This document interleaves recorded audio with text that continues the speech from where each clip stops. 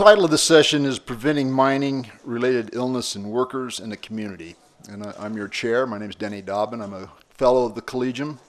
I'd like to introduce our panel to you. Our first speaker is going to combine two talks. We've had to rearrange things a little bit because Dr. von Lindgren is unable to join us.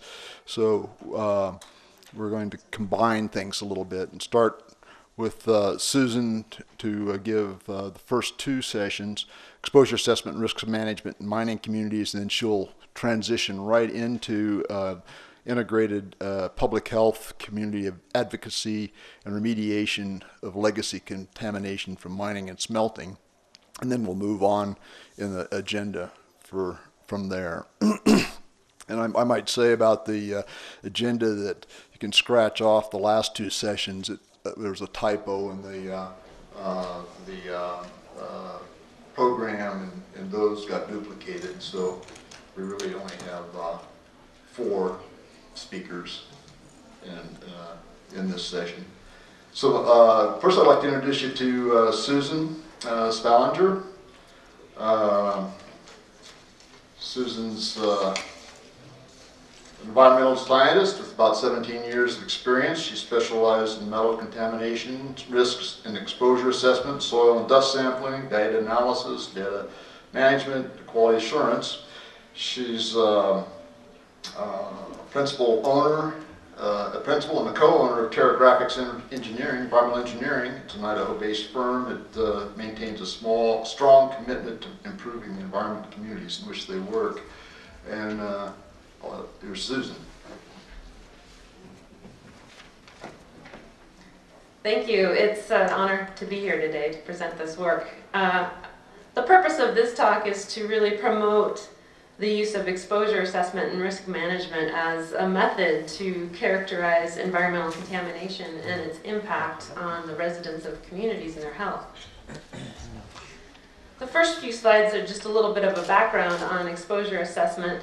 It is a component of a larger process called risk assessment. In the US, risk assessment is a framework or a process that we use to help make decisions about environmental conditions at sites. The purpose of it is to protect public health and the environment. And one of the goals is to prevent exposures, to prevent people from being harmed from environmental contamination, in hopes that we don't see people being sick. We want to take action before that happens. In the risk assessment process, there are 4 main components. One of them being to identify hazards at a site. The next is how toxic are those hazards.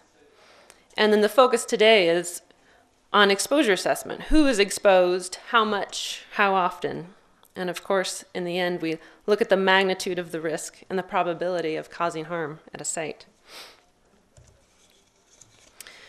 Exposure assessment really needs to involve the community. We look at who's exposed, how they're exposed, why they're exposed. It's appropriate to develop a conceptual site model. What this does is helps evaluate exposures. It looks at sources of contamination, such as a tailings pile or waste material, how that's transported into the environment, and how people are exposed, the different pathways and routes. The conceptual site models are a key component to helping to evaluate what's happening at a site. So the key is understanding the community. There could be cultural or religious practices that might expose people to certain parts of the environment. Socioeconomics are a major consideration. Are there alternative industries or ways to make a living in the community? So of course, culture, demographics, and economics are important. All of this comes together in what we call risk management, where we take the outcome of the risk assessment process and combine it with many factors so that the leaders and regulators can reduce or manage risk at a site.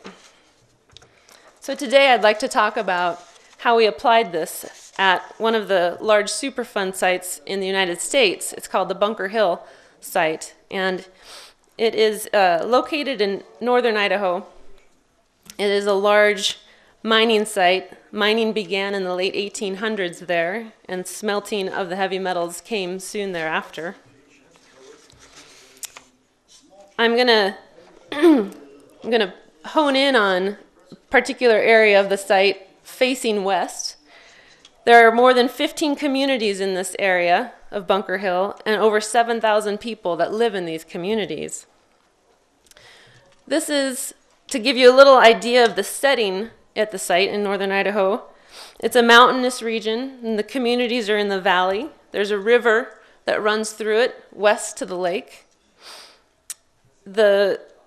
Most of the people live in the valley floor. Much of the mining that began occurred throughout the area. There are mine sites and waste piles throughout the gulches and mountains there.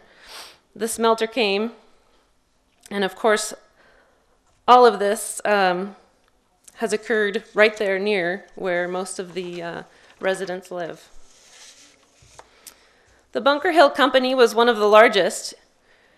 The mining in the area produced almost a third of the nation's lead, half of the silver, and about a quarter of the zinc. And by the early to mid-1900s, it was the state of Idaho's largest employer. The environmental practices changed over the decades, of course, when various environmental regulations were adopted in the United States. For example, this is showing tailings, sludge, waste impoundment right here near the school and the community.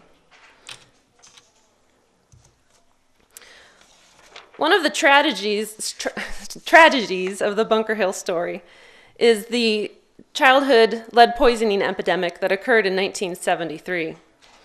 The price of metals was high. A fire took out the air pollution control equipment at the smelter, and the owners of the company, knowing that lead was poisoning children, decided to continue to operate the smelter in order to continue to make money. So in 1974, blood lead levels, the biological monitor of exposure to lead, was evaluated, and for those children living closest to the smelter, their lead levels on average were about 70 micrograms of lead per deciliter of blood. So environmental sampling and the risk assessment process began at the site, and the exposure routes as shown in this conceptual model were evaluated. Child's exposure to lead and arsenic and other metals in the area was mainly coming through the air pathway. They were eating, breathing the metals at their home, of course, in the schools and playgrounds as well. By 1981, the smelter ceased operations, and the air pathway was no longer as critical as the other pathways. Over that time, a database was compiled, and as the data were evaluated, it indicated that the most influence on blood lead levels were the air lead levels, the yard soil concentrations at that child's home, the amount of dust in the home, as well as the child's age and the father's occupation. And I believe, as Carol pointed out earlier today, occupation is an important pathway where some of the miners, some of the smelter workers would be at work and they would bring the dust home, the contaminated dust, to the house and become entrained in the house dust.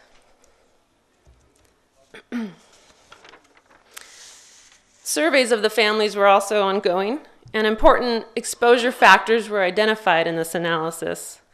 Poverty levels, grass cover of the yard were important factors. Of course, the use of locally grown produce as well. By using these data, the local health officials were able to develop a community-specific lead health intervention program with the objective to minimize lead absorption in children while source control actions were underway. This program in the early stages was jointly funded by both the mining companies and the state and local governments. So the first try at intervention was met with low participation rates. By 1985, aggressive door-to-door solicitation occurred. And by 1988, it was decided to pay the families for having their children come get their blood lead tested. This dramatically, both of those methods dramatically increased participation in the intervention program. And although the mining companies are no longer around to help pay for this program, the lead health intervention program continues today. This is all occurring simultaneously with source control efforts. As I said, by 1981, the smelter had closed and the industrial complex was demolished into a high-level waste repository. Fugitive dust sources were eliminated. This image is from the same bridge.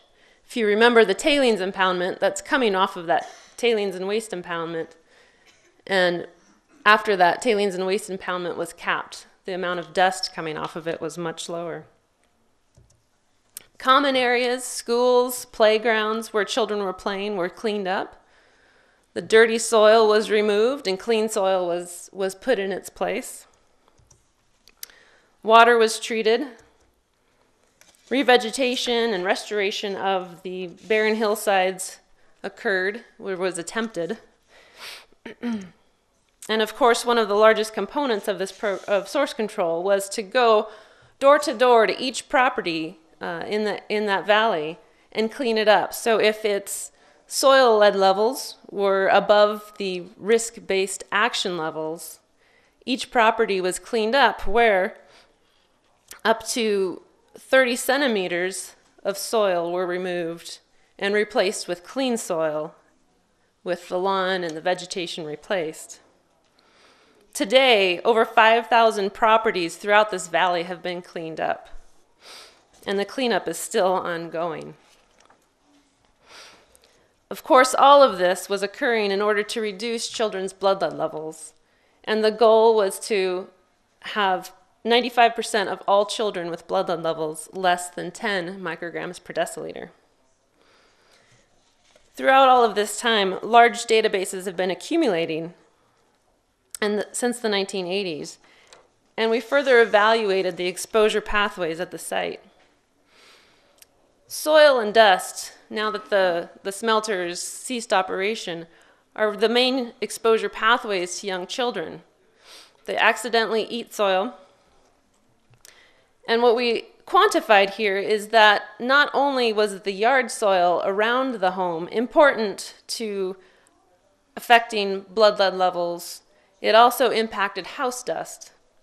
In addition, the neighborhood soils, so the homes right near the child's house, were also impacting house dust levels. And of course, community soil levels were also impacting house dust and childhood blood lead levels. So the point here is that the main exposures to children were from soil and dust. And by cleaning up the soil, our hope was to reduce the levels of lead in house dust and ultimately reduce the levels of lead in children's blood. We knew we were not going to stop children from eating dirt. They all do. They're young, they're in the house, they crawl on the floor, and their hands and their toys are in their mouth. So what we tried to do is remove the metals from the dirt and that dust in order to allow them to be eating clean dirt. So the whole idea was through source control and intervention to eliminate exposures and manage risk. And we've successfully seen this in children's blood lead levels over the years that have reached very low levels, near 2 micrograms per deciliter, as Dr. von Linder had pointed out earlier. And that is it for the first part of this talk, and I will continue into the next one here. I'm going to continue with the Bunker Hill site as an example, case study of integrated public health and community involvement and the legacy of contamination that's left at mining sites. Community involvement has been one of the key aspects of this Bunker Hill site. In order for it to be successful and meaningful, clear expectations need to be laid out. It's important to earn trust and credibility And that only occurs through honest communication and open communication. And of course, by involving local leaders and community members. They not only need an opportunity to voice their opinions, but they need to be involved in the action. And at Bunker Hill, the cleanup theme was to be done for, by, and with the community. This is an incredible example of how residents have been involved in this cleanup for over 30 years. And how was that done? As I indicated early on, house-to-house contact occurred. Many times the local residents were trained, and they were the ones going door to door to discuss the project, the challenges, and help the families understand the environmental health problems. And this is how the intervention was accomplished, was by going door to door with local folks that are trained and knowledgeable in the area, directed by the local health officials that were also living in the area. This required trust, of course, to gain participation. And how they did this was a successful integration of the community leaders forming a local task force that was involved with a lot of the decisions that the regulators were making. Residents were trained so that they were doing the work. They were taking jobs to help clean up the soil, as you can see here. They were also going door to door, as I mentioned earlier. And this continued to help inform and educate the communities. Many times when people would refuse to participate in the cleanup, if they saw their neighbors get a new lawn, they became jealous and would then participate in the program. So it was a good way to observe and see how training and having people living in the area be involved in what's going on help to continue to get the cleanup to occur. Over the years with the intervention program and the incentivized by the payment for children to come submit their blood lead sample, the result is high participation. We estimated that around 50% of all of the children living in the valley participated in the annual blood lead program, which was, we felt, extremely high. In addition to the high numbers, the high turnout, data was also collected on why families were not participating. So this would help develop strategies and adapt the local health professionals' approach to how to provide information and educate folks. I want you to remember that this was all about not only intervention and public outreach and education, but source control. This map here is depicting one of the towns in the valley called Smelterville. And the red indicates extremely high lead levels. The blue and the green indicate much lower lead levels, below risk-based action levels. This is early on in the cleanup, where you can see that most of the town was extremely contaminated. And over the years, as the cleanup occurred, it got cleaner and cleaner, of course. And all of this was done, as you recall, by a thin layer of clean soil throughout the community. But due to the limited resources of money, not all of the contamination was cleaned up. What was below that barrier was still the lead and arsenic contamination. So this leaves a legacy of contamination in that valley that the residents need to continue to maintain in order to eliminate and reduce exposures into the future. So, for example, when development occurs and construction occurs and they dig deeper than those top 30 centimeters, you need to ensure that the contamination sitting under there is not being brought back into the exposure pathways of children. So the long-term protection to maintain the clean dirt is extremely important. And the community knowledge and involvement in this program will help continue to keep that going. As you can see in this photo, again, the red is identifying the higher levels of lead, And the hillsides right around this town of Smelterville could not be cleaned up. They were attempted to be revegetated in order to reduce erosion. So again, the importance of ensuring that education, source control, and intervention continue so that recontamination does not occur. So in this Silver Valley, in the area where Bunker Hill is, there are still hillsides, as I showed you, that are contaminated.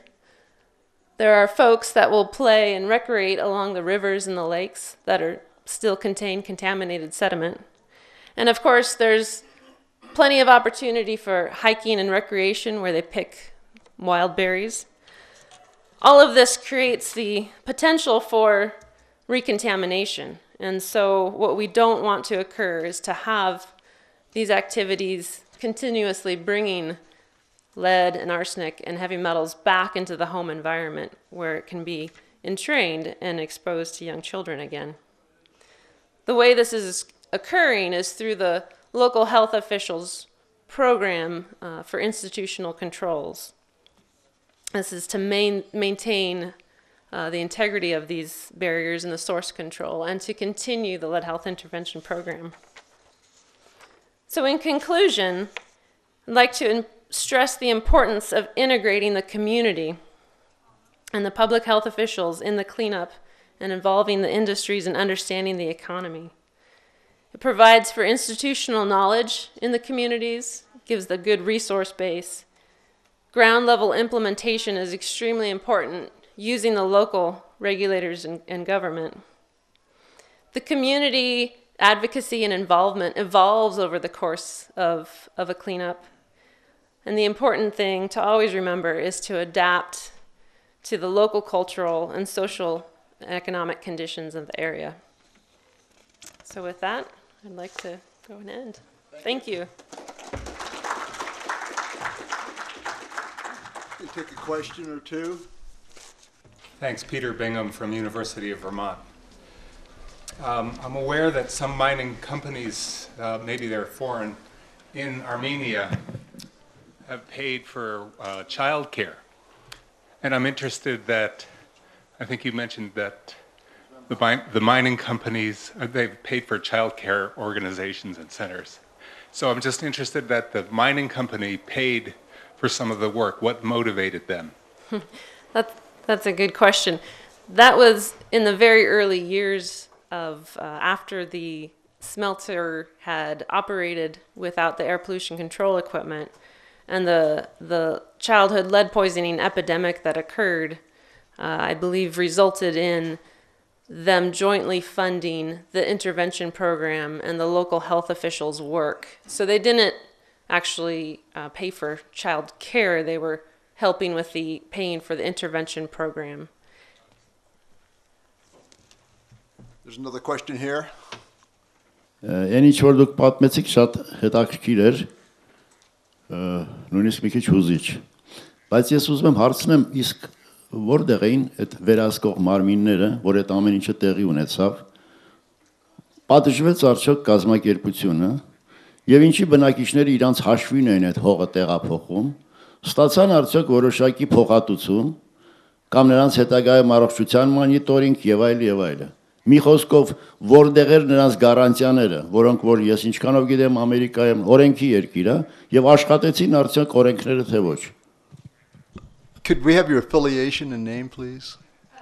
Սոսովանստյան աշխատանքի Ենա եւ Ճարագայթային անվտանգության բաժնի պետ, առողջապահության նախարարություն։ Thank you. And if I remember your question, the involvement of the local community, they were compensated. The jobs that they took to clean up the soil, as well as go door to door as part of the local health officials intervention program, they were paid jobs. And that money did come through some of the U.S. regulation called the Comprehensive Environmental Response and Compensation and Liability Act, which created a fund. So when the mining companies moved all of their money to outside the United States and declared bankruptcy, there was a fund available to help continue that cleanup work. And the the reason the community members wanted to, the incentive for them to be involved and to be part of that cleanup was so that in order to maybe sell their property, if it was cleaned up, it would be easier for them to sell. So I hope, did that answer your question? Okay. Thank you very much. I appreciate the opportunity here today.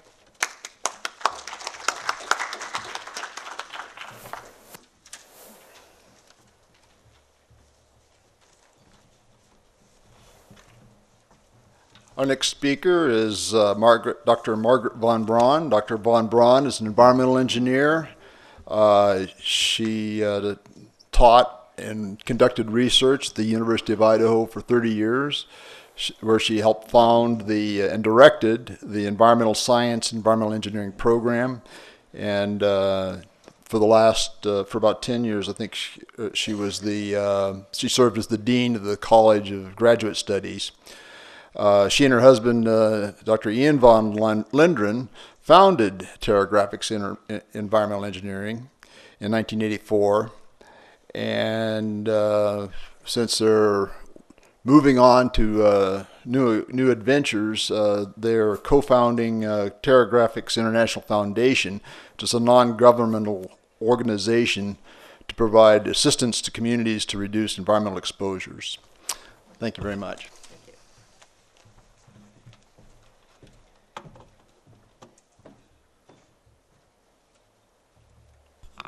Thanks. I'm really happy to be here. I just wanted to add one more comment about the Bunker Hill site. There were also, under our legal systems, opportunities for lawsuits against the company. So individuals were compensated legally for some of the damage that was done in the 70s. And as Susan mentioned, the Superfund program hired a lot of local people to do this.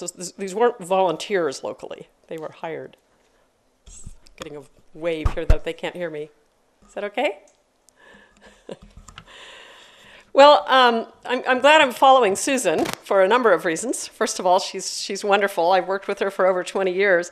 And what you just heard about the Bunker Hill site, which is pretty much a traditional mining, smelting kind of facility. Slow down. Okay. Is a model of remediation that we have now taken internationally. So the same concepts of community involvement, of persistence, of using high standards, of using clear remediation are ones that we are addressing and applying to sites around the world. And that's really what I'm going to talk about today.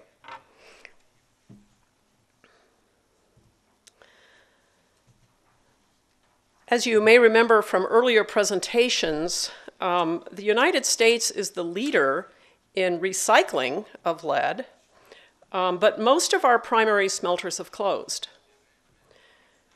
In fact, they've closed, and most of those industries have moved overseas, so much that the EPA, the Environmental Protection Agency in the United States, has really concluded that the lead pollution problem is finished.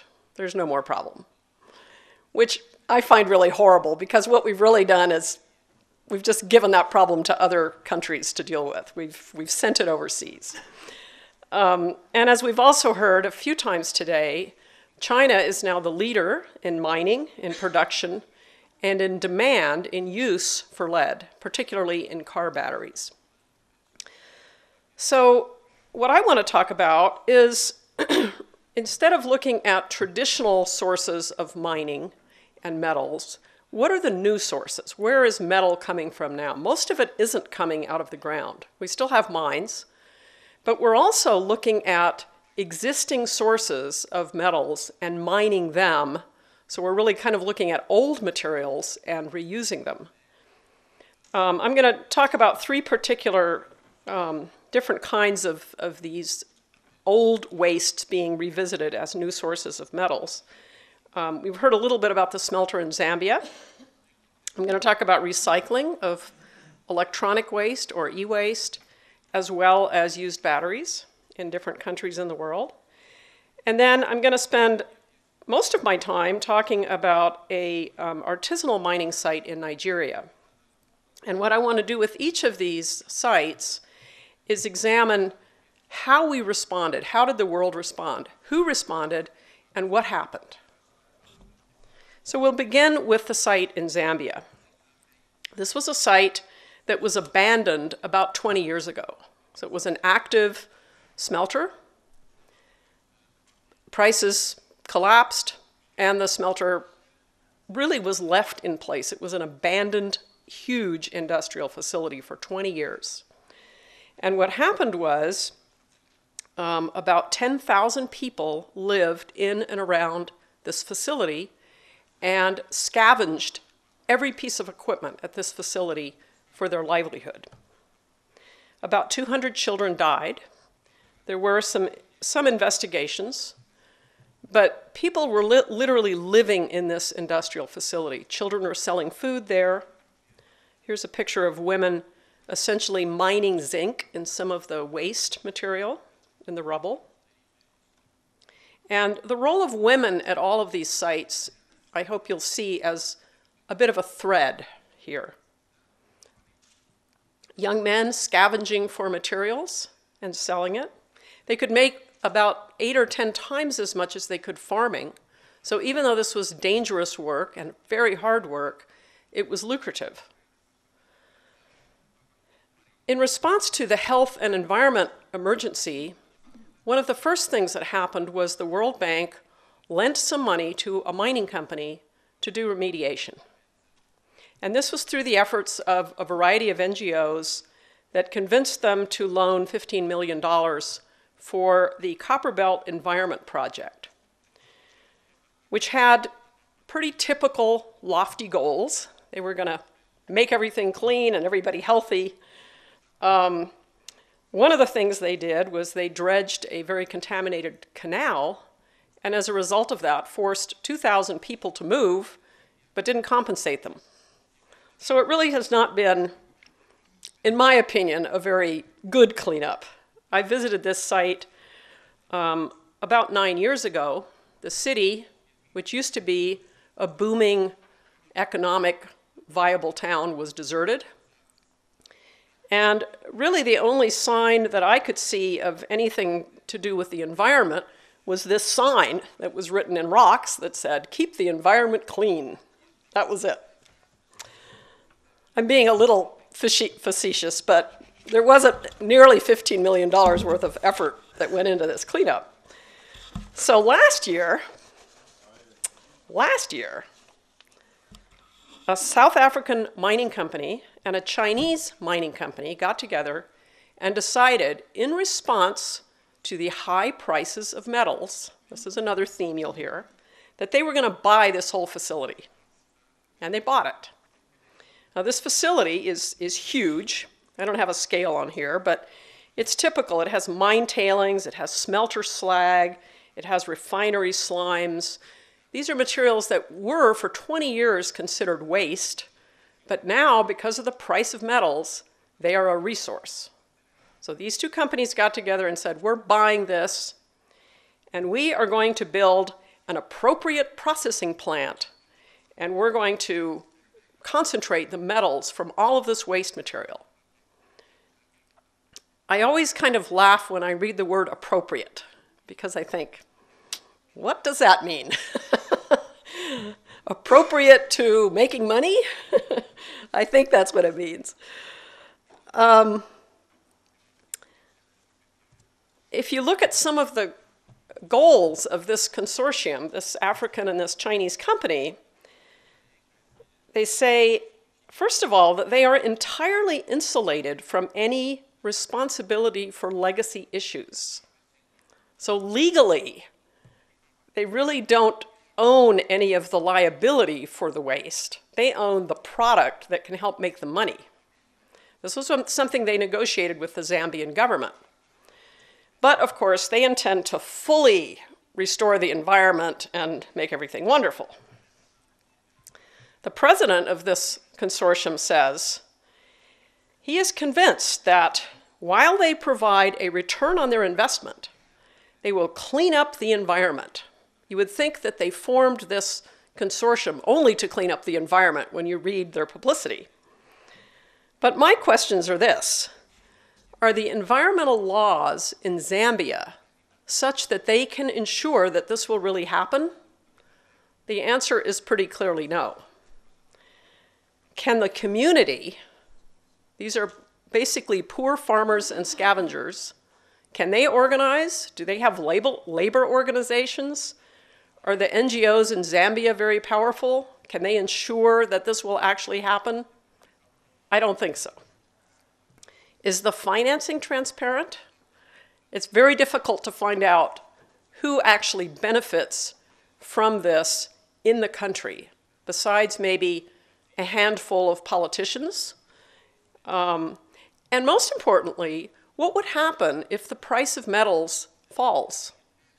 Are they still going to clean up the environment? I suspect this facility may be abandoned for another 10 years. So this kind of operation is happening around the world. We're starting to find companies looking at waste materials and saying, hey, we can make money here. And if we negotiate this right, we won't have legal liabilities. Maybe the people won't be able to organize in a way to make sure that we do things right. We'll make a lot of money and leave. And I doubt the Zambian government even required enough taxation that they will have much benefit. Another question is whether the companies will hire local labor. Chinese companies in much of the world bring in their own laborers from China, build villages in Africa with thousands of Chinese workers, and once the resource is extracted, they leave. So the local workers may really not get any benefit. And the role of the media in exposing this can also be limited. The next type of operation is looking at recycling, which is a huge source of metals, especially when prices are high. In China, a few years ago, I visited a very modern e-waste recycling facilities. They take appliances, old computers, copper wire, anything that has metal in it, and they recover the metal. This facility is so new and modern that when you visit it, you feel like a tourist. In fact, the signs are in English, and it is a tourist experience. You're seeing the best of the best. And it's a very good modern facility. It's very productive. It extracts, you can see in the bottom here, pure copper from all of the sources and other metals that they're recovering. But in China, like in much of the rest of the world, there is also an informal, sometimes illegal sector of recycling. And in China, it's not only difficult to see, it's dangerous to see. I did see some, but I didn't take any pictures because it might have endangered those workers.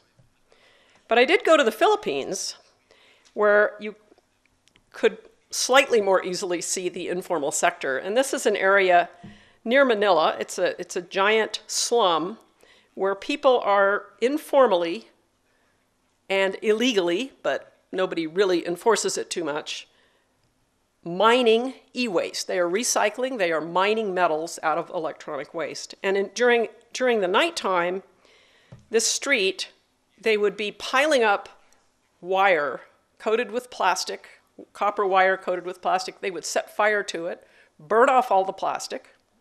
And then during the day, you would see families stripping away and pulling the copper wire out of the remnants of this fire. Very dangerous, dirty work. Often children are employed in these kinds of operations. The man here on the right is essentially dissecting electronic equipment and recovering everything precious from that equipment and recycling it and reusing it.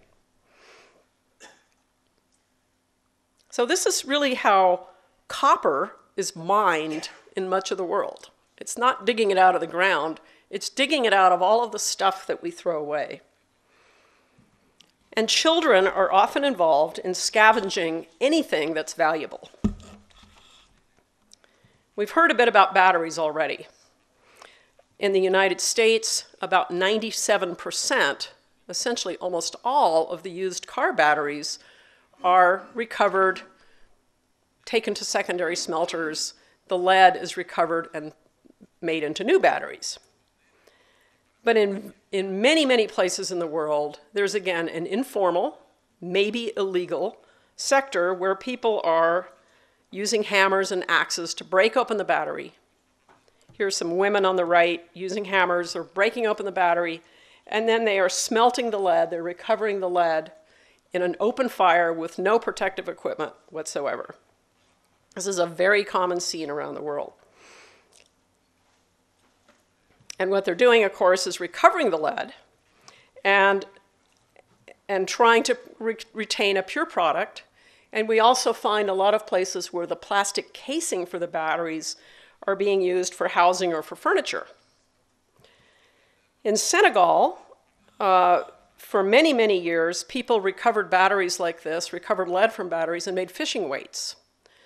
And when the price went up of lead in about 2007, women started recovering all of the waste lead that was left in this community. Tons and tons of waste lead was in the sand, and they started sifting it. And as a result of that activity, 18 children died from high lead exposure. The World Health Organization came in and responded, and there was a remediation of this site. In Russia, nuclear submarine batteries are recycled. And on the right here, you see where the battery casings are used for cisterns for gathering water for gardens. So what's the response been? NGOs respond, the World Health Organization responds, local governments respond. We build secondary smelters for batteries. That's the ideal. There's a Basel Convention that says that used batteries are hazardous waste and we shouldn't ship them around the world. But sad to say, the United States never ratified it. But these kind of products can be controlled. We can put a price tag on the battery so that when you bring the battery to an acceptable recycling facility, you get money back. So the solutions really aren't that difficult, technically. The last site I want to talk about is in Nigeria. And there have been a number of organizations involved in this cleanup. It's gone on now for 3 years. This is in a very extremely isolated part of Nigeria. It is not in the Gulf. It is not where the oil is. Nigeria is not a poor country. This is in Zamfara in the north, which is just south of the Sahara Desert. It's the Islamic northern part of Nigeria. The southern part is Christian. And that's important because Nigeria is a country with a lot of ethnic strife and is a dangerous place to work. And what happened here also has to do with the price of metals. In this case, it was the price of gold. And it was the combination of the high price of gold, so high that it was worth it for people to go into old lead mines to extract gold. And this was often done using the labor force of women, because this is a Sharia law state where women are confined to their households and very limited in terms of the kind of work they can do. So here's the price of gold climbing, all kinds of activities. People can make 10 times as much money mining gold as they can farming. So they are looking for gold in old lead mines. And when this was first reported, all of the geologists in the world said, that's impossible. There isn't enough gold in a lead mine to make it worth it. This is a pretty unusual geologic formation. But these were ancient lead mines, and they do have enough gold in it to be worth it to this community. And you can see that the gold extraction is quite primitive. They used the grinders that they used for their food to also crush the rock. So there was also gross food contamination. And as a result, there was an epidemic of lead poisoning. At least 400 children died, most of them under the age of 5. The blood lead levels, for those of you that are familiar with blood lead levels, look at these numbers. They are completely unprecedented. There were children with levels over 600 micrograms per deciliter, the standard is 10, who survived. And when most of us studied the toxicology of blood lead, we were taught, over 100, you're probably not going to live. The average here was well into the hundreds. Every child that was tested, every adult that was tested, was clinically lead poisoned. And this is a picture of one of the villages, the cemetery of the children, where half of the children under age 5 died. And the village chief asked us to always show this picture to help us remember. As Susan pointed out, all kids eat dirt. In the US, they eat an average of 100 milligrams of dirt per day. In this part of Nigeria, they probably ingest 10 times that amount because they are surrounded and living in a dirt environment. So the response included, again, NGOs, UNICEF, and governments. And I'll talk more about that in a moment. Just want to show you a little bit about how the cleanup worked. Like at all sites, we did characterization. We removed the contaminated soil. We did household interiors. We brought back clean soil. We trained the local workers. We provided health and safety equipment. Here they're bringing back clean soil, testing it to make sure it meets the levels, and doing this for 8 villages using a pretty sophisticated GIS database to keep track of all of the lead levels, the blood lead levels, the soil levels, and the cleanup. Doctors Without Borders, Médecins Sans Frontières has done an incredible job of treating the children with chelation. Some of these children have been chelated for close to a year because their lead levels are so high. So it's an unprecedented amount of lead chelation. And it will take probably many, many years for the children to get blood lead levels down to anything we would consider close to acceptable. Right now, getting a blood lead level down to 50 micrograms per deciliter is considered a success in Nigeria. Health and safety includes hygiene. It includes bringing in masks. It includes providing kitchen facilities, safe food, and a lot about community messaging, which is particularly difficult in an area where there are no schools, there are no newspapers. Men and women live in society a segregated life. They are only together in their households. So when you communicate with women, you communicate with men separately. So it makes health messaging and community action and health education extremely difficult. The government solution was simply to say, well, let's just ban mining. These people brought it on themselves. They just shouldn't be allowed to do this. And we said, no, that won't work. Because if you do that, first of all, it will undermine the cleanup. Nobody will participate in the cleanup. They will see it as a threat to their ability to make a living. And it will drive all of the mining activity underground, and nobody will be able to take care of any of the health effects. What we did is we've trained the miners to really be the remediation workers. So they're learning how to deal with metals safely, because we know they're going to end up being miners. And there have been many successes. One of my favorite successes is that they're always stealing the masks.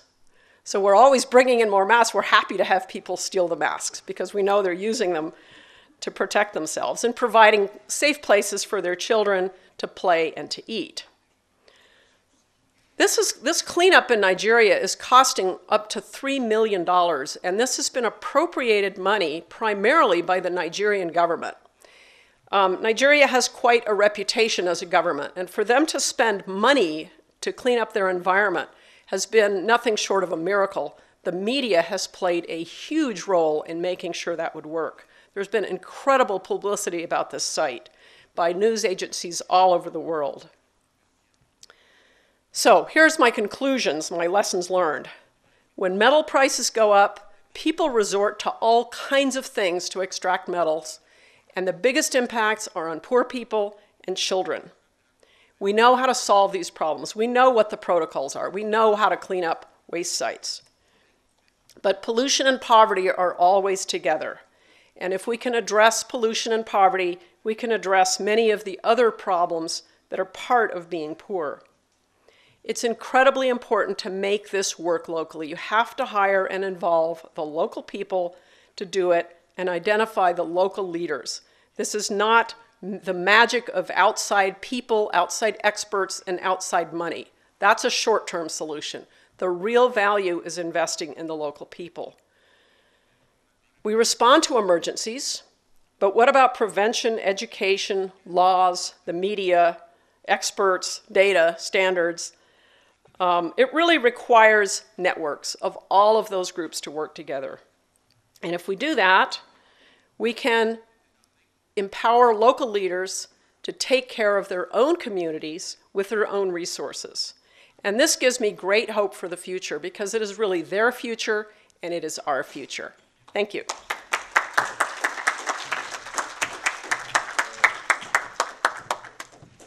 Thank you, Margaret, for a poignant presentation. We have a question here.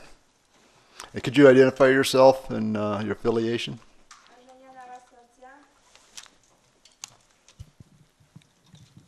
Raina Vasartyan, Genesian Memorial Foundation.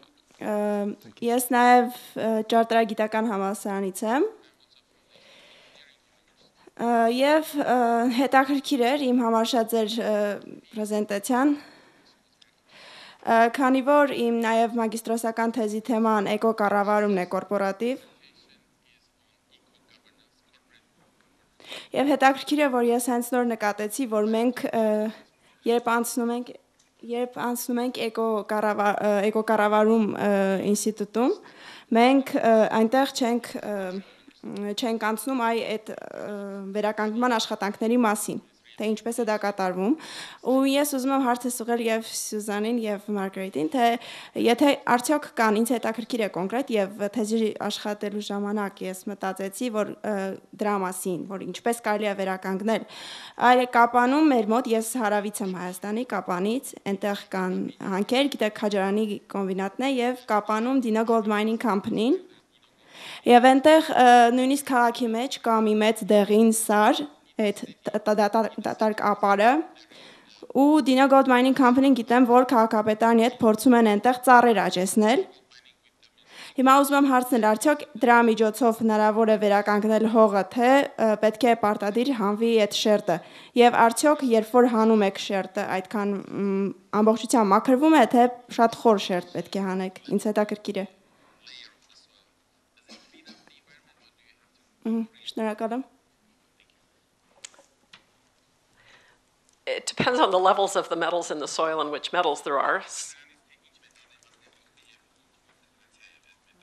So first you must have a good characterization to know what vegetation can survive. In terms of removing those metals, you would have to dispose of them in a landfill. Because remember, metals are part of the periodic chart of planet Earth. You can't do anything but move them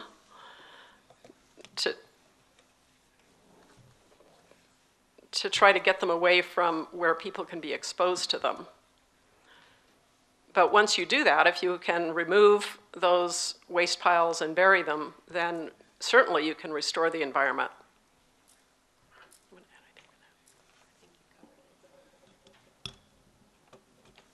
And I'll be happy to discuss it more with you. We can. I just think that the question leads to our next presentation very smoothly. Yeah. Էկոլոգոնասարային հետազոտությունների կենտրոն Տեփանոսյան Գևորգ։ Նախ մի փոքր ավելացում անեմ, թե Կապանում, թե Քաջարանում իրականացվել են լայնածավալ հետազոտություններ եւ վերջ արդյունքում պարզ է դարձել, որ բարբերաբար աղտոտման հետևանքով ծանր մետաղները հասել են մինչև սննդային շղթաներ։ Այսինքն ձեր մագիստրոսական թեզի համար ասեմ, որ այստեղ խնդիրը պետք է դրվի նաեւ ծառատունքից հետո, կանաչապատումից հետո վերահսկել, որպեսզի այդ տարածքում տեղի չունենա, ասենք, անասունների արածացում եւ ինչ որ կերպ մետաղները չընկնեն սննդային շղթաներ։ Եվ իմ հարցը ուղղված ձեզ, խնդրում եմ ասել, քանի որ ձեր ներկայացված երկրներում բնակչության հիմնական միջոց էր հանդիսանում կապարի եւ այլ ծանր մետաղների կորզումը եւ վերավաճառումը։ Բացի նրանից, որ դուք մատակարարել եք կամ սովորացրել եք նրանց, ինչպես կարելի է պաշտպանվել, նույնիսկ չնչին միջոցներով, այլ սննդի կամ փողի աղբյուր, որը կապ չունենա հանքարդյունաբերության հետ, դուք նրանց տվել եք, թե ոչ։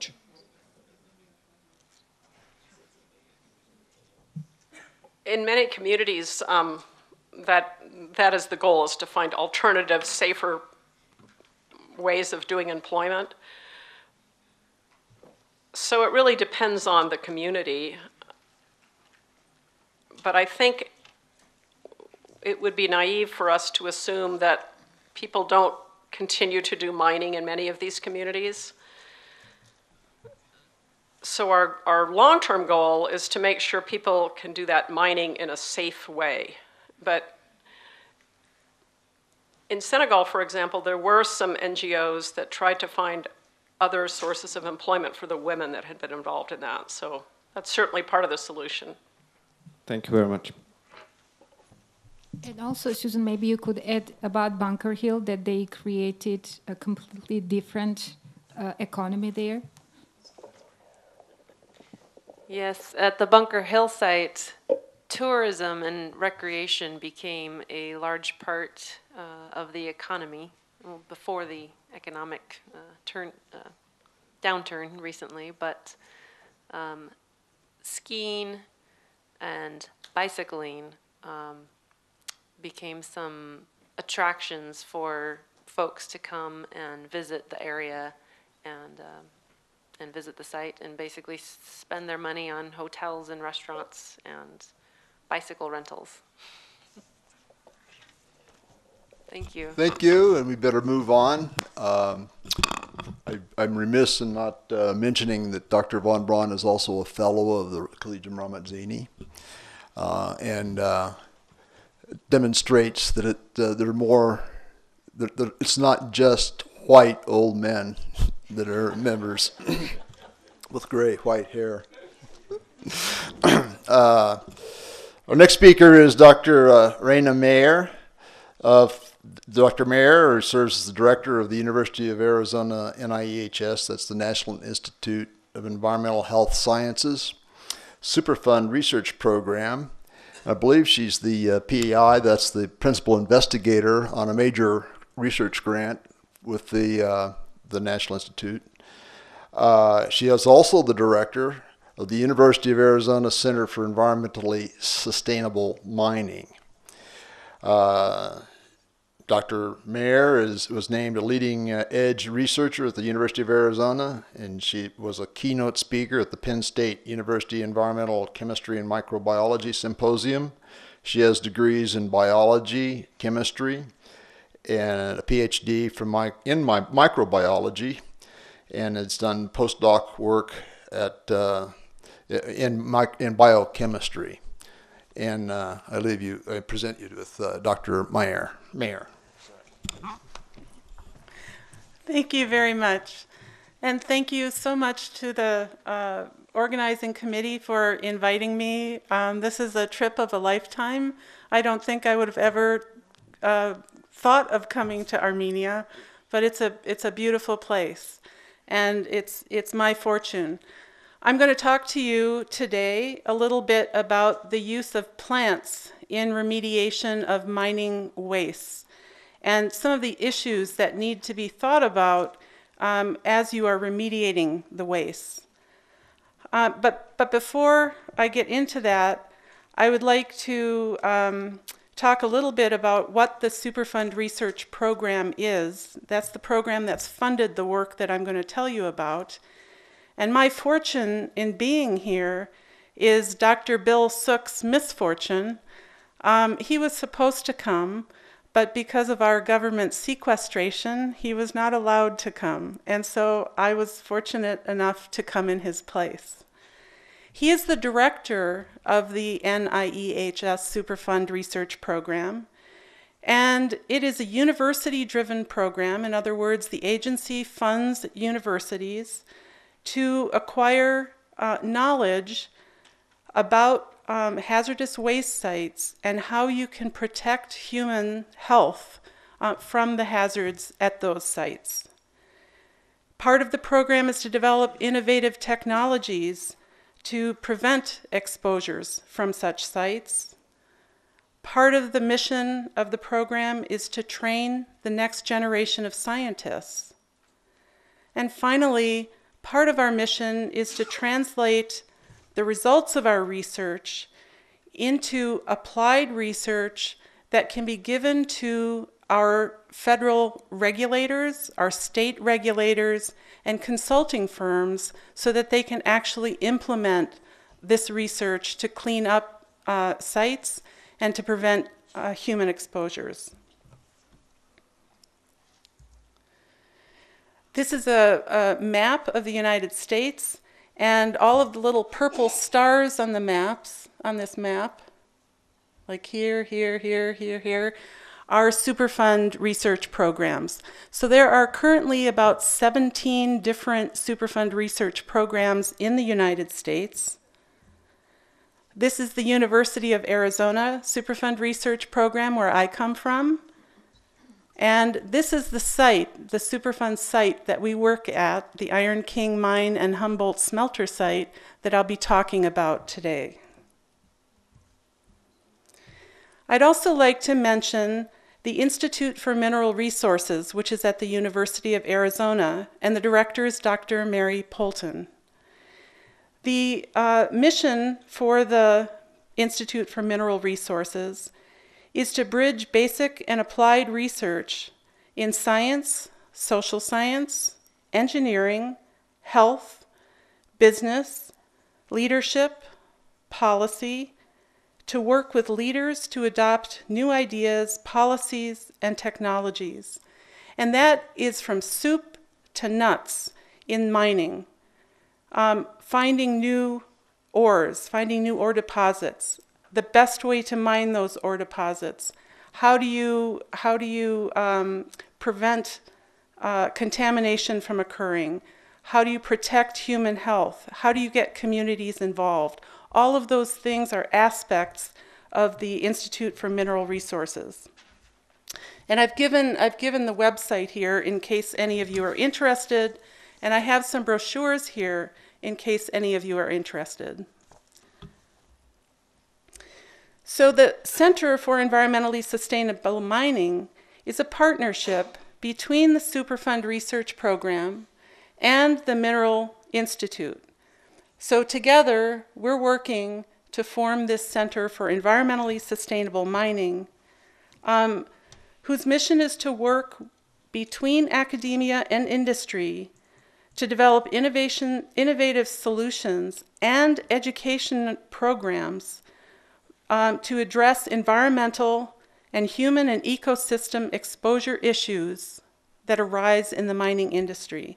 And so our current focal areas are on dust characterization, dust control, remediation of mining wastes, control of groundwater contamination, the fate and speciation of metals in mining wastes, and finally, education and analysis.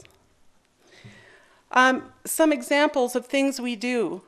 Garden Roots is a citizen science program that we implemented at the Iron King site that I'll talk about. This is where we went into the community because they were concerned about eating vegetables from their home gardens. And so we looked at metal uptake into home garden vegetables, and we were able to report back to each home what their results were for the vegetables that they grew in their gardens. We develop informational materials for the general public. I have one here, What are Mine Tailings? We translate in English and Spanish, and we can work with you to translate into Armenian as well. What is phytoremediation? What is arsenic? We have also what is lead. We do health worker trainings. This is going into the community and finding health workers and training them to deal with specific contamination issues so that they can bring that information back to their community. And finally, we do analysis. Mining is very water use intensive. Mining is also very energy intensive. Depending on where you are in the world, you need to optimize the use of water and energy. In Arizona, we're in the desert, so we have to be very careful about our water use. So now let me move into the science of my talk. we're very interested in preventing mining waste contamination from spreading off-site. So to do that, we have to understand what mining wastes are. So who here has gone to a mining site? Several of you have. So have you ever held any mine tailings in your hands? The consistency is maybe like sand, maybe like flour, right? But if any of you have ever gardened, you pick up some soil and it has a rich, earthy smell, and you can squeeze it through your hands, and there's clods and peds, and it has a structure to it. Mine tailings have none of these things. They have no soil structure. They have a very impacted microbial community, and that means there's no normal cycling of carbon and nitrogen, for example. Some of these mining sites have very low pH, are very acidic. Some of these mining sites have very high metal content.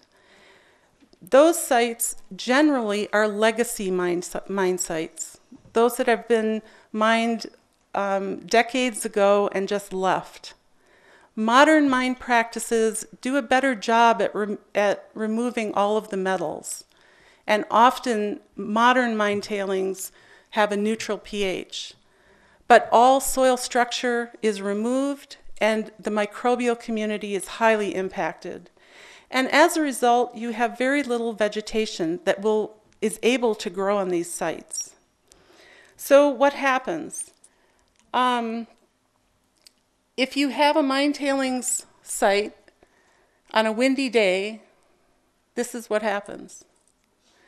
If you have a big rainfall event, this is what happens. This is all water erosion of these tailings into a nearby creek. Here are children playing in a little stream downstream from some mine tailings, very, very high in arsenic. So all of this leads to human exposure via ingestion and inhalation, as was just talked about very eloquently in the last couple of talks. So, and here's one more great slide. This is in Mexico, and you can see they build the community, the village, right up against these mine tailings. This is on a beautiful still day like it is today here. And this is on a windy day, the same tailings from a different aspect. And you can see the dust blowing over the village. These are 6% lead, these tailings. So my case study is the Iron King Mine Humboldt Smelter site. It was listed as a Superfund site by the Environmental Protection Agency in 2008. As I said, it's in the state of Arizona. This is the front face of the tailings, and you can see all the water erosion rills. And this is a aerial view of the tailings right here, and this is the town of Dewey Humboldt, about 3,000 people.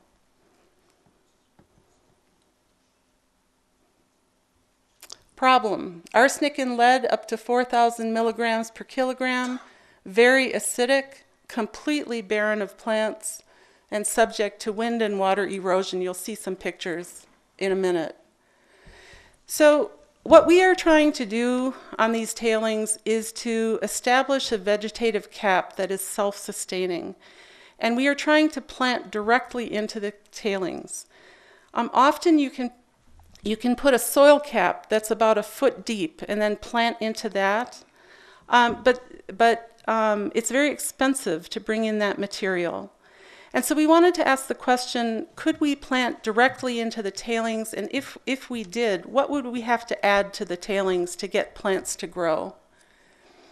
This strategy is called phytostabilization, meaning we want all of the metals in these tailings to stay in the rooting zone. We don't want them to go up into the plant tissue, not here. All the metals should stay in the rooting zone. And that means that if you have animals come on the site, foraging animals or children playing, and they're exposed to the shoot tissues, they won't be exposed to high-level high levels of lead or arsenic.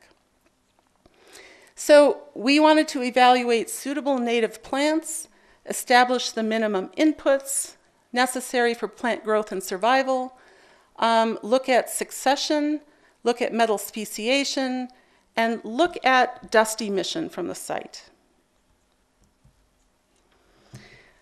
Very quickly, some initial greenhouse studies showed that 7 of the 15 native species we tried could survive in the tailings. And we found that 15% by weight of compost was needed to get good plant growth. And you can see it right here. This is buffalo grass with no compost, 10%, 15%, and 20%. And you'll see that buffalo grass, this one, and quail bush, this one, actually do very, very well in the field. So this is greenhouse, and then we initiated a field trial in May of 2010. This was all done by students and university workers. They're all dressed in their Tyvek suits with respirators to protect them. This is normal windy day in the morning at the site. You can imagine what the town is like, the soils in the town. So this is the plot. This is our test plot. And we have 6 different treatments, which I won't go into, in a random block design using testing 10, 15, and 20% compost. And I just want to show you the results. Direct planting achieved a canopy cover that's similar to the surrounding area. So this is off-site vegetation, not affected by mine tailings. And this is our site after 5 months, and here after 29 months. And this is the unamended control. So we were very excited about this. But this is just the beginning of the research. Well, let me show this too. We were quite excited after 17 months to see that the plants were actually quite healthy. They're blooming and seeding. And here's a couple other pictures. So this is right before the test in April. This is in September of 2011. And this is a great picture because you can see where the plants have been established, and you can see right across the street, this is the town.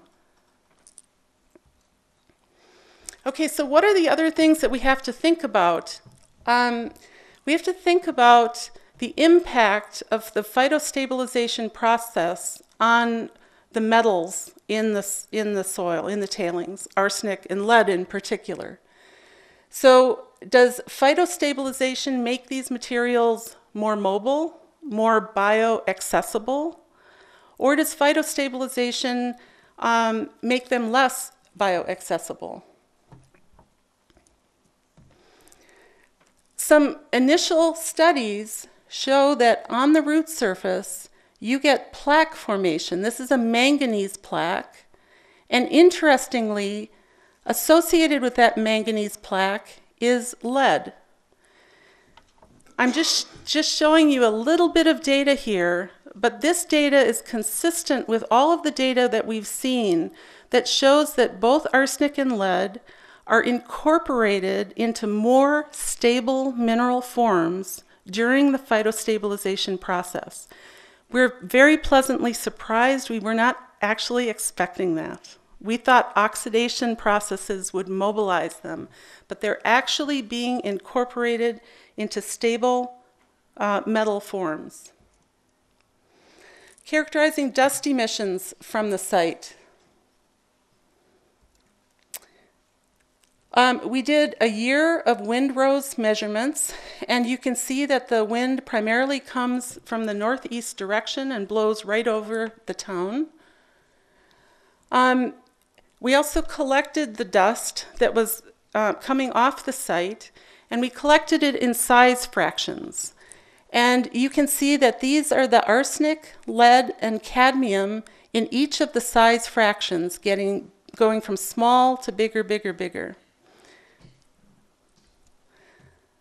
These are the size fractions that are very tiny, and when you breathe them in, they go directly into your lung.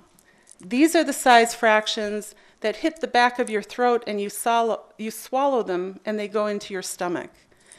And you can see that if you add all of the arsenic bars up, you're far above the arsenic regulatory limits in these small fractions. So the dust coming off these tailings is very high in metals. First of all, a plant canopy prevents the tailings on the ground from eroding by wind. So you prevent dust being emitted from where the plants are. But even more exciting are some results that show plants actually remove dust in the air that's moving over the planted sites. And so you can see that in the planted region, you're actually getting removal of the dust as it moves from one side of the plot to the other, which you don't get in the unplanted plots. Okay? So that's pretty cool. And in fact, the plants remove 1 to 2 pounds of dust per meter squared per year. That's really, really neat. So not only do they prevent the dust from being generated, but they're removing dust in the air as well. So in conclusion, assisted phytostabilization has the potential to be a cost-effective solution of direct planting into mine tailings.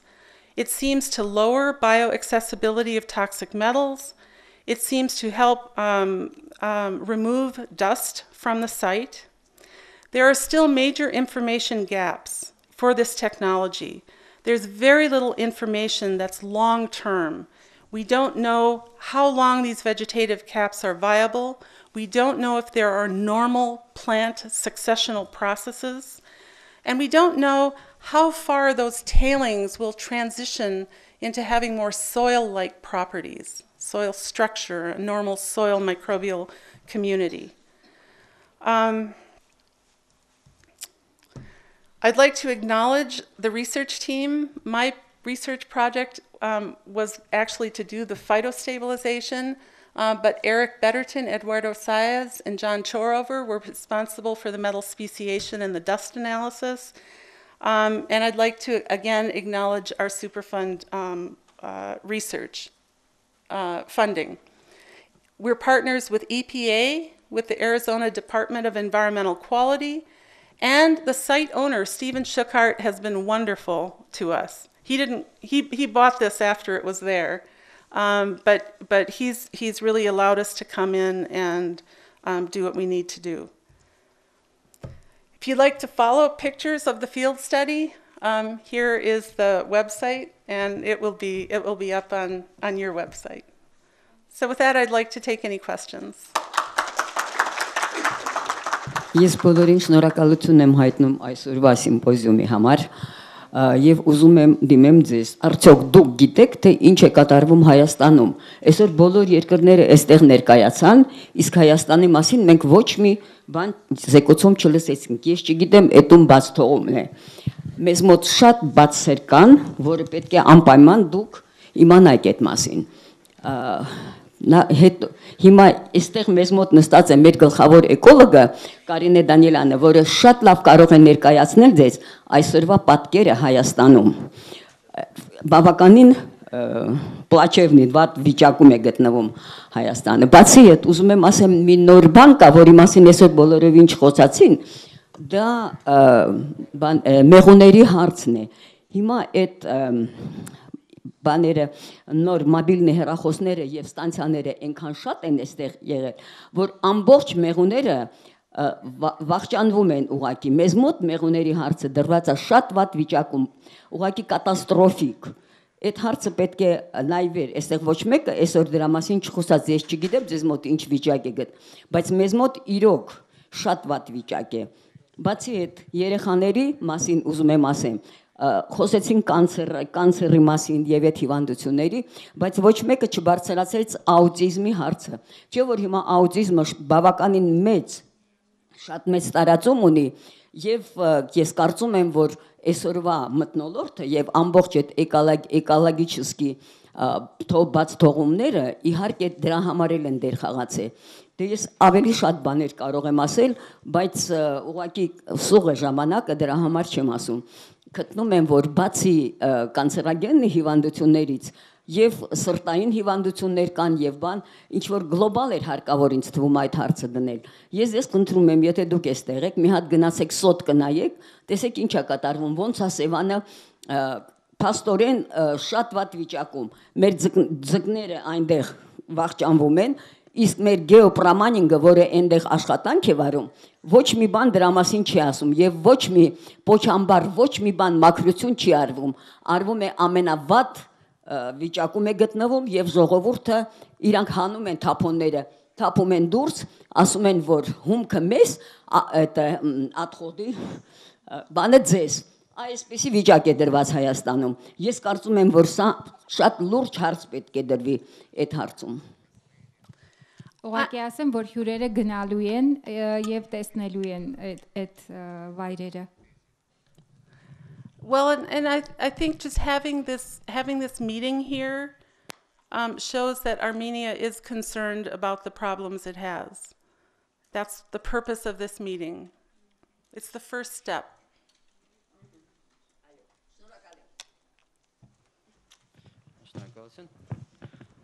Arthur Grigoryan, իրավաբան մասնագիտությամբ, ինձ հետաքրքիր է հետևյալ հարցը, եւ հարցը ուղղում եմ բոլոր զեկուցողներին, ելնելով միջազգային դրական փորձից, հայտնի է արդյոք կամ համընդհանուր ճանաչում կա ինչ որ մի մեթոդաբանական ձեռնարկ, որը որ հնարավորություն է ընձեռում շրջակա միջավայրի աղտոտվածության եւ մարդկանց առողջությանը պատճառված վնասի միջև գտնել ուղղակի պատճառահետևանքային կապ կա արդյոք այդպիսի մի մեթոդաբանություն։ Շնորհակալություն։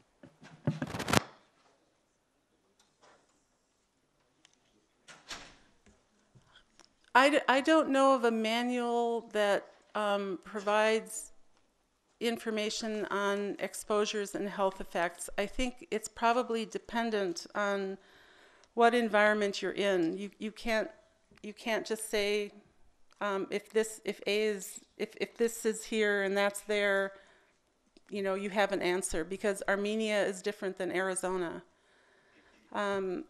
So no, I don't think that there is a manual available. And correct me if I'm wrong, anybody out there. I was going to suggest as well that some of the IARC information that Kurt had discussed, as well as toxicological profiles that exist, there's existing information. It's not a manual form, but it does have scientific evidence discussing contaminants and health effects.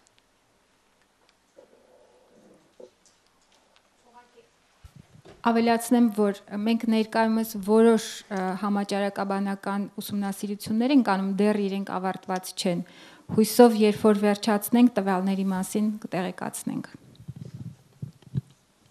Ես ուզում եմ դոկտոր Դանելյանին ներկայացնեմ։ Դոկտոր Դանելյանը եղել է անկախ Հայաստանի առաջին բնապահպանության նախարարը եւ շատ ակտիվ եւ շատ օրինակելի քաղաքացի է։ Շնորհակալություն, որ այստեղ եք։ Shnorakaltsun. I am chairperson of Association for Sustainable Human Development and UNEP National Committee. Ես շատ շնորհակալություն, իրոք շատ կարևոր է այսպիսի գիտաժողովը հենց Հայաստանում, որովհետև մեզանում ամենաահազանգող խնդիրն է այսօր, ընդերք օգտագործումը, շրջակա միջավայրը եւ բնակչության առողջությունը։ Բայց ես գտնում եմ, որ մենք հետևանքներն ենք քննարկում։ Հիմքը, ինչպես որ մենք ենք տեսնում անցումային շրջանի երկրների համար։ Հայաստանը կոնկրետ ինդուստրիալ երկիր էր եւ նաեւ արդեն անցել էր նույնիսկ հետոինդուստրիալ փուլ։ Անկախ շրջանում, այս անցումային շրջանում համաշխարհային բանկի եւ միջազգային վալյուտային հիմնադրամի սխեմաներով մենք դարձանք հումքային կցորդ զարգացած երկրների համար։ Դա պատահականություն չէր։ Ես չեմ ուզում ասել, որ դա նպատակն էր ռեֆորմների, բայց արդյունքը դա է։ մենք կորցրեցինք մեր ամբողջ արդյունաբերությունը, մնաց ընդերքը։ Եվ հիմա մենք աֆրիկյան երկրների նման, այս որ նկարագրում եք, մենք էլ հիմա գնալով իջնում ենք այդ մակարդակի։ Բացի դրանից, ստեղծվեց այնպիսի օրենսդրություն, որպեսզի լավագույն պայմանները ստեղծվեն միջազգային կամպանիաների համար։ Եկեք, քանդեք, տարեք, շատ քիչ վճարեք բյուջե, շրջակա միջավայրի մասին առհասարակ մի մտածեք, բնակչության մասին մի մտածեք, եւ մեր օլիգարխների մի մասը իրեն բաժինն ունի այնտեղից, որոնք հենց ազգային ժողովում են, որոնք հենց իշխանության մեջ են, եւ երկիրը ուղղակի մենք կորցնում ենք այսօր։ Այսօր մենք ունենք արդեն 500 այս փոքր տարածքում 500 ուրեմն հանքավայր եւ ամեն տարի 30-ից 40, 50 ավելանում են, ընդ որում զգալի մասը մետաղային են, որոնք ամբողջ ծանր մետաղներով ամբողջ շրջապատը քայքայում են։ Հիմա այս պարագայում NGO-ները կռվում են, այո, մաս մեդիան մեզ հետ միանում է, բայց երբ սա գլոբալ համաշխարհային խնդիր է, այդ իրավիճակից հումքային կցորդ լինելու իրավիճակից ինչպես կարող ենք դուրս գալ, դուք տեսնում եք այդ ճանապարհը, առանձին քայլեր կարող ենք անել, բայց գլոբալ խնդիր է։ Շնորհակալություն։ Thank you for that comment. And we should move on, and I think it's a nice transition in a way, because our next speaker has not all the solutions, but one step, I think, that could help in Armenia, and certainly is helping in a number of other countries around the world. This is Drew McCartor, who's with the Blacksmith Institute. And by way of full disclosure, I should say that I'm on the Technical Advisory Board for the Blacksmith Institute. But Drew today is going to talk to us about heavy metal hotspots from mining, ore processing, and smelting in the former Soviet Union.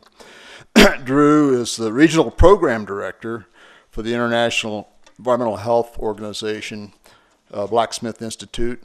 Drew leads the organization's efforts to identify and mitigate environmental health risks from industrial pollution in Eastern Europe, Central Asia, and the Philippines. He manages the Global Toxic Sites Identification Program in the former Soviet republics, and I think you'll hear about that today. And I think I'm going to stop there. He's his degrees in economics and international environmental law. Thanks. If I could just have a hand getting a different PowerPoint up. I have lost my familiarity with PCs. I'm a full Mac convert now. I recognize I'm the last person standing between you and your dinner, so I'll try and be brief here.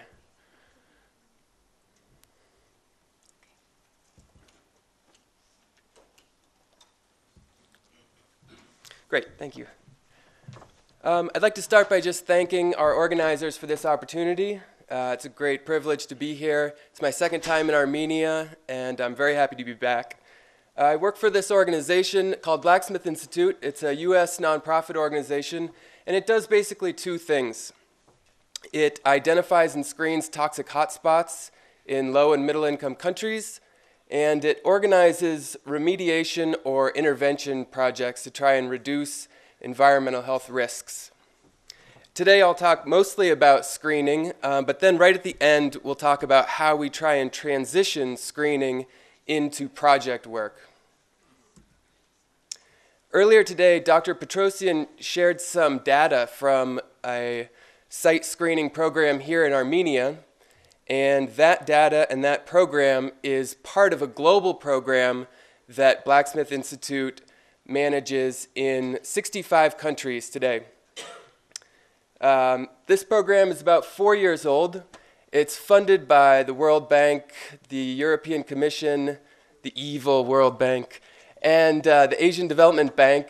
And those funders will be important at the end of this when we talk about trying to transition screening into remediation. Because it's these funders that are really interested in developing this inventory of toxic hotspots because they believe that this problem is bigger than they understand today. And they're funding this program to try and get an idea of just the scope, the magnitude of this issue. So the scope of this project is fairly limited. We're looking for toxic hotspots, so that's heavy metals, radionuclides, POPs, dioxins, PAHs. We're looking for point source pollution, so this is not about distributed air pollution.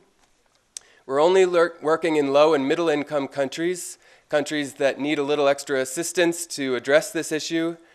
And we're only looking at human health. This is not really an environmental program.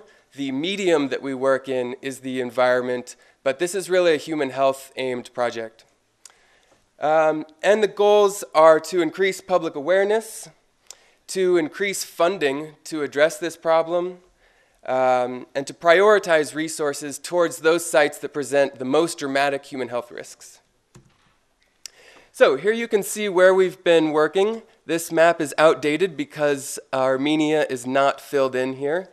But today we've expanded to 65 countries. And what we're doing is we're building a global database. All of the data that we gathered is stored online, and we use that database to compare sites, to understand trends, and to prioritize our response. Just like AUA and Dr. Petrosian and Dr. Ahbabian are leading this program in Armenia, 64 other organizations are leading it in other countries, and each one of them hires and trains a team of investigators that scours their country and conducts rapid site screenings. And it's important to point out that what we're doing is a little bit different than the type of risk assessment that Susan described, because this is really, our screening happens right before that. This is an effort to identify sites that probably present a serious risk and that need the type of detailed assessment that you would do before a remediation project. So this is a much kind of cheaper and faster identification program. Over those 2 days of a screening, the investigators will take photos, conduct interviews, and conduct some limited environmental sampling, both composite sampling and targeted sampling. But it's very fast, and we spend about $500 to $1,000 doing this. And the goal is just to get a sense of how risky the site could be and whether it should be prioritized for more detailed assessment. So here's a map of all of the sites that we've identified throughout the world. We've identified over 2,800, and we've completed 1,830 screenings. So let's talk about how we compare risks between sites, because as I said, the purpose here is to direct resources toward those sites that present the most dramatic risk. And to do that, we need to try to compare apples to apples here, which is difficult because we're talking about sites in different countries that have different pollutants and different geographies and different cultural traditions, which makes it difficult to compare them. And the way that we do it is by assigning them a relative risk score between 0 and 10 using an algorithm called the Blacksmith Index, which is a simplified version of this source pathway receptor model that is the basis of many nations' programs like Superfund. We've simplified that process to make it a little easier and cheaper. But basically, it uses a couple of points of data to assign this score. And those are the concentration of the pollutant, the estimated population that could come into contact with that pollutant, and then in some cases a persistence factor, how long the pollutant will exist in the environment and continue to pose a risk. So let's talk very briefly about those different points of data. Estimating the population at risk, we do this by dividing a site into different sectors by the use of the area. And then we take samples in those sectors, and we try and estimate the population that lives, works, or moves through that sector. So let's take a look at an example here. Here we have a site. In the center, we have a pollution source. We have 2 residential communities and 1 agricultural area, and then an area that's not used. In this example, we would divide the site into 4 sectors, conduct sampling in each, estimate the population in each, so we have a sense of how many people are coming into the contamination in Sector 4, how many people might be impacted by the contamination in Sector 3, and so on. The other piece of data that goes into this is the severity, which is really just how much above maximum recommended levels or action levels is the contamination in a site. And here we faced a problem where we had to decide whether to use local standards or one uniform standard. When we talk with country officials, representatives of governments about this program, they often say, we have our own standards, you should use those. Obviously, if you're working in our country, you should be equating your work to our standards, which is a very valid point, but that prevents us from being able to compare sites between countries, which is one of the ultimate goals here. And so we decided that we had to use a uniform standard. And so we then had to decide how to choose the levels that we would use. And just very briefly, here's how we do it. When available, we use WHO standards. Those are available for water but not soil. And so when they're not available, we go to Tier 2 sources, and we start with the US EPA. And that's because the US EPA's system is the system that is most often used to create other countries' systems, meaning it is one of the most widely accepted. In certain instances, the US EPA's standards are an outlier. Other countries disagree very dramatically with the US standards.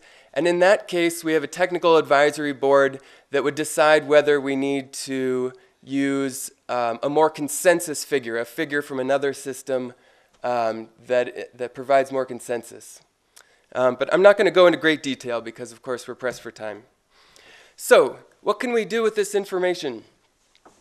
Here are all of the sites we saw earlier, divided by the pollutants that we found. The key pollutant, meaning the pollutant that was the most above the standards. And you can see some trends here. In Southeast Asia, for example, we have these light blue dots, and those all represent mercury.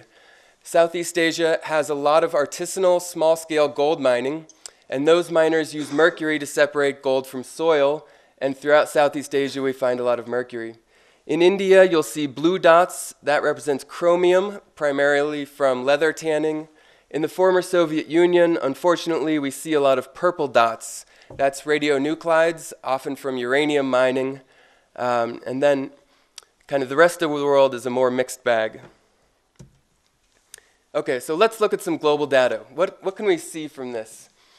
The first thing that jumps out is that lead is the biggest pollutant that we've found in the 1,800 sites that we've screened. And because I'm supposed to be talking about mining, I divided mining out from the rest of sources. And you can see that over 3 million people are estimated to be living in areas where we found lead over the recommended maximum level. And you'll see there's a huge disparity between the mining lead population and the total lead population from all sources. And that is because I did not include battery recycling in that mining figure. The difference between those numbers is almost entirely batteries.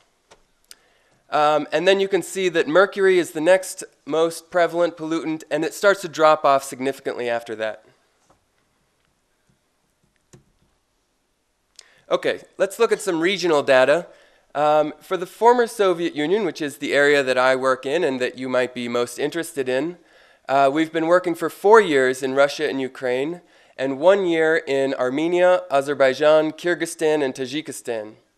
1 year allows us to do generally 30 to 50 screenings, and we're going to continue screening in all of these countries and expand to a couple of new countries this year.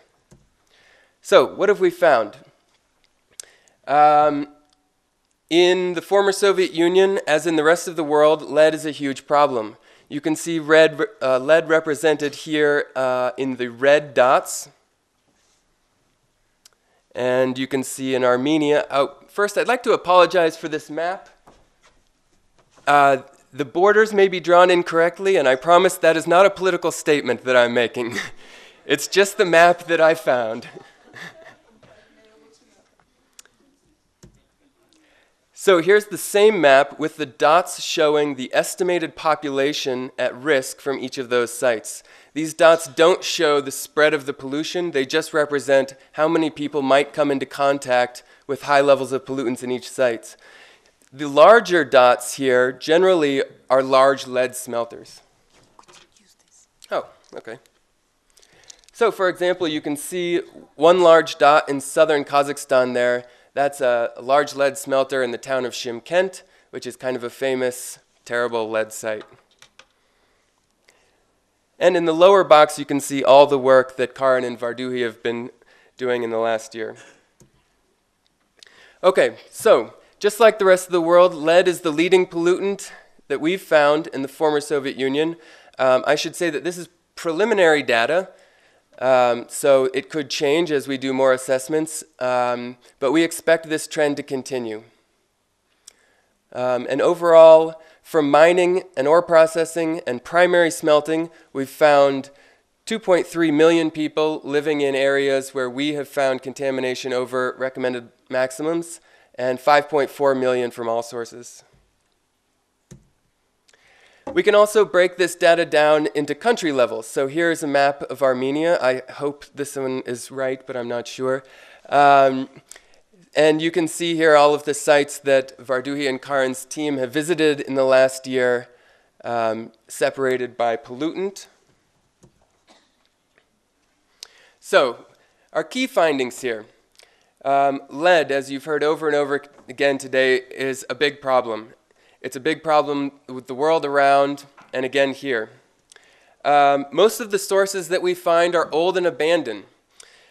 In Armenia, it might be different, but in the rest of the world, we've had a surprising conclusion, which is that we often like to think or have a preconceived notion that it's these Fortune 500 multinational companies that are polluting the earth. And what we've found is that globally, it's actually been the opposite. Very often, it's small-scale, unregulated backyard industries or very old government-run industries or kind of small-scale industries that are causing these local contamination problems just because they don't have the modern technologies and they're done in hiding because they're often illegal that are creating the problems that we're finding, which was surprising to all of us. We find that public awareness is really low and that governments are often either unaware or unwilling to acknowledge this problem. So you have data, but what really matters is what you do with it. So here's what we do with ours. At the global level, we give this data to decision makers from donor agencies. As I said, it was important to say who funded this project because they want the data back because they all know in the back of their mind that this problem needs a lot more funding. And they just needed the data to prove it so that they can justify spending more money on this. So that's what we're doing. We're proving it and we're giving the data back to them so they can open up the faucet and spend a little more money on remediation. At the country level, we give all of our data to the relevant government ministries. And we hope to work with each country's government to develop a national strategy to address this issue, to prioritize sites, and to come up with funding strategies. And this is also an initiative, these national strategies, that the donors have requested. They said, we would like to give more money to this issue, but we need to see a scientifically based plan, about a plan of attack. So we hope to develop that here in Armenia. And then at the project level, Blacksmith Institute uses this data to prioritize sites for projects that are funded and managed directly by Blacksmith. Next step. Obviously, our number one goal is to reduce health risks. So in 2013, Blacksmith Institute and AUA are going to continue to screen sites to do more detailed assessments. We're working to identify one site in Armenia where we can begin a pilot remediation program this year. And we are meeting very soon, in fact, with the relevant ministries in Armenia to discuss how Blacksmith can be a tool, how this database can be a tool to increase funding for them, to help them strategize and prioritize response and achieve their own goals, which will probably involve helping them create a priority list, a plan of action, and some options for funding.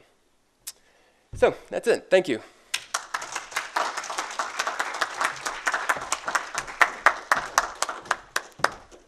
Some questions? Thanks for your talk, Peter Bingham from Vermont.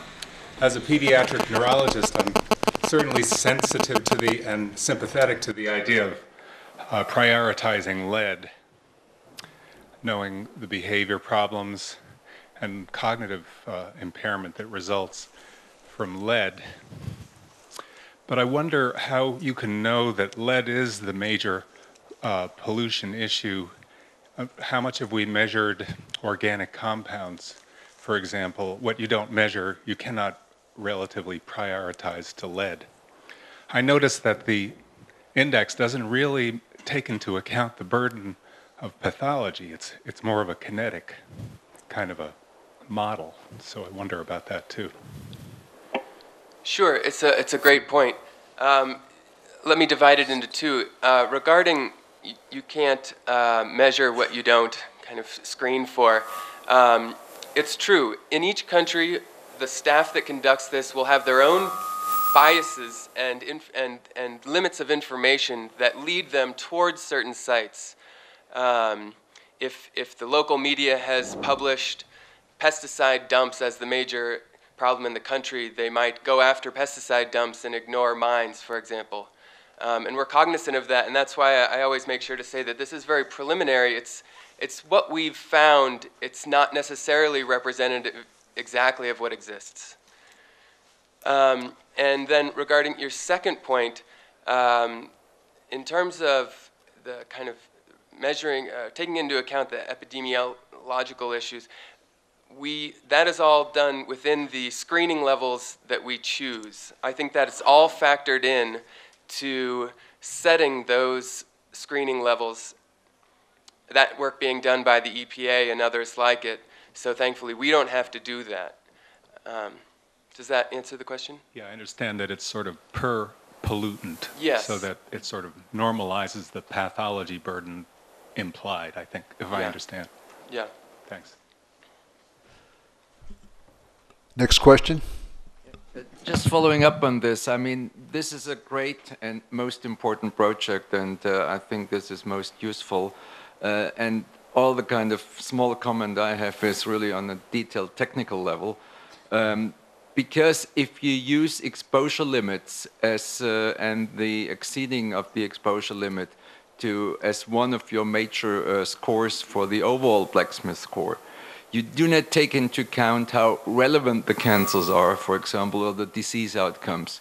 So, for example, all of this has been tried again recently in the Global Burden of Disease project, where we looked at the relative risks associated with certain exposure levels, where we looked at how frequent the cancers are.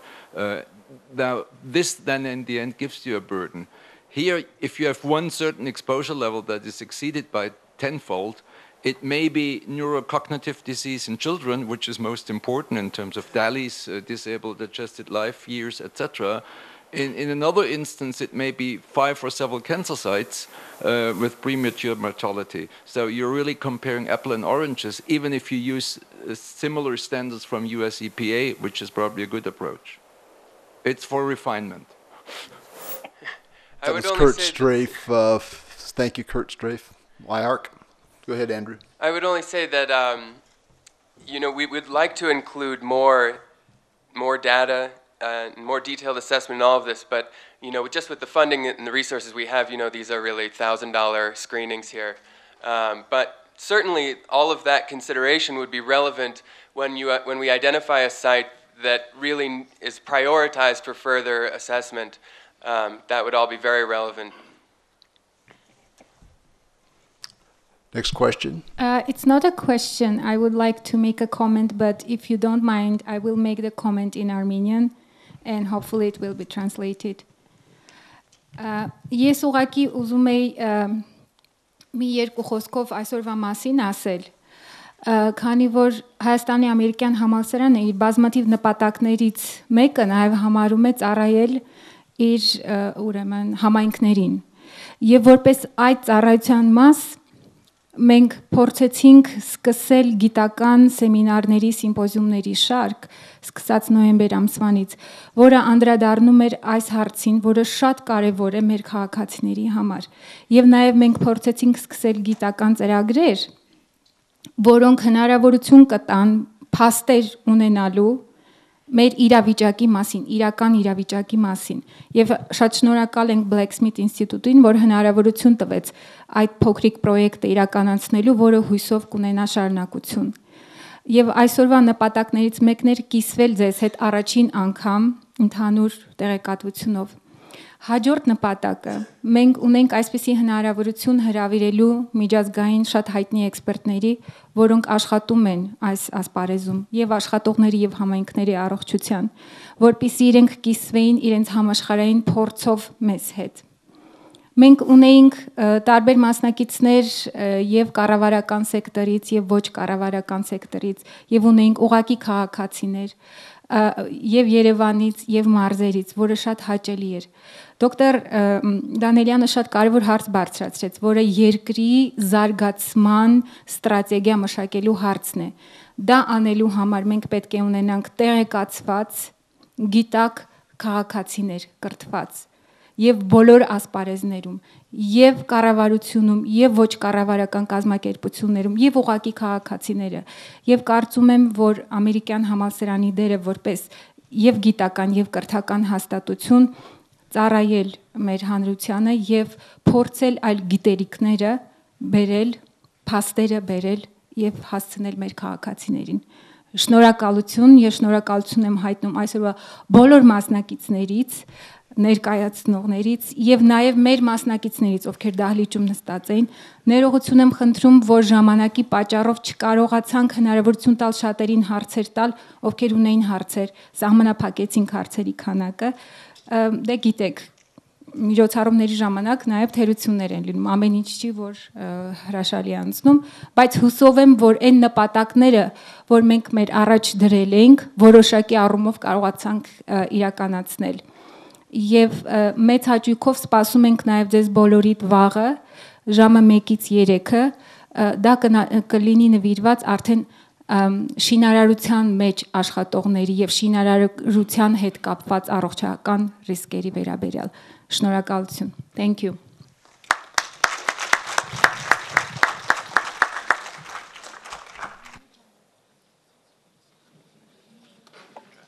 For Dewey? Oh. Can I say one more thing? Yes. I am around the entire week, and I would be happy to discuss anything, and so is Margaret, and I believe these other folks. If anybody has any questions, I would be happy to discuss that with you at another time.